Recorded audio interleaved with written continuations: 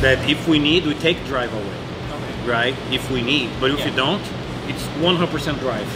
That's the turbo is doing everything that it can. The wastegates are just so you don't overspeed. Yes, but exactly. So instead of manipulating drive, we manipulate the boost. The drive is 100%, and that thing is just a fail-safe. Like the turbo speed is too high, open up. You know. Just on a spring or something? Or we're debating how yet. Like there's a way to do a spring. But we don't want to do a spring. I think we're gonna do it actually kind of half-half. We're gonna do some kind, because it's still gonna do CO2 for other stuff on the car, like the shifter and the chutes. Okay. So I think we're gonna do like a high spring that we know that's not going to be overkill, and then we do a CO2 on top. So if it happens, we take the pressure away and goes just to the spring, so it's not completely open, but it's open enough to decrease the drive. And that's honestly, it's gonna happen past mid-track if it happens. So the car's already gone. It's already fast as a motor. Yeah, and that thing makes way more power than a blower car. Oh, so if you get that thing to be a pro charger and you run it the same way, but it's like 1,500 horsepower more. Yeah, how is it slower? Yeah, how is it slow? Like how is it slow? Right? Like it's just. It's not possible. No, the thing would eat a screw blower alive if you got it right. Mm-hmm. Meanest thing ever created. Yeah, imagine a twin turbo setup, twin big one, twin 102s or shit like that. But you actually don't have trouble about spool. Nothing.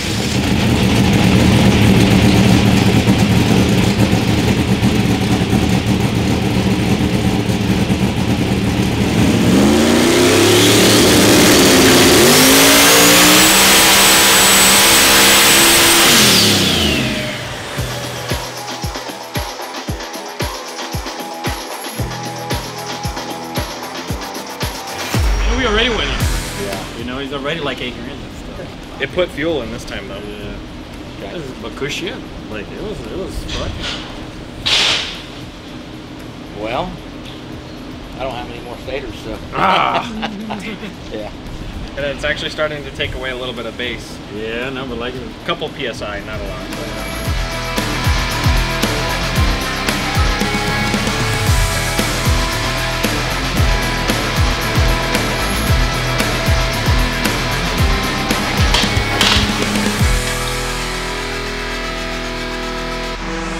What's up, guys? Cameron, Tech Support Supervisor here from FuelTech USA. We have TJ Gatlin. He brought back his awesome single turbo Nova. It's got this badass silverish greenish paint job, and even looks like it has a vinyl top, although this is paint, I guess. Yep. I guess you want to give everybody a rundown on what the combination is and what you plan on doing with it?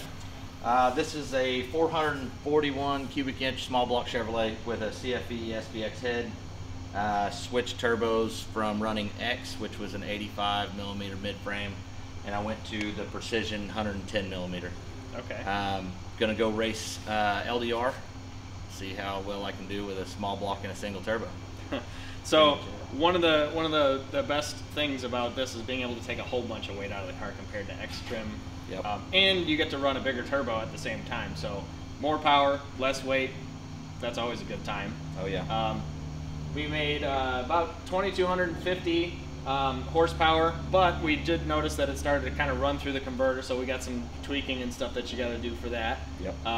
But overall, really healthy, very responsive. Car runs good, sounds good, spool's awesome. I guess I know that you've been on the dyno before. This is your second time, so how was your experience this time compared to last time? And you know, is it something that you would recommend for everybody else to do, or, you know, why don't you give us a rundown on that?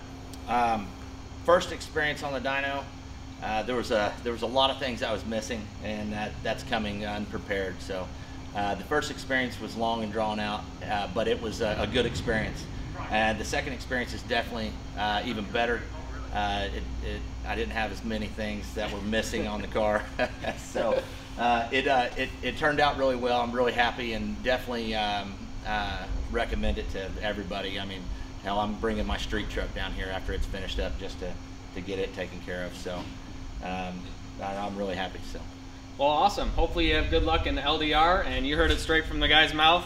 It's the best idea to bring your car down to FuelTech to have all the bugs and everything worked out while we teach you how everything works, and we'll see you guys next time.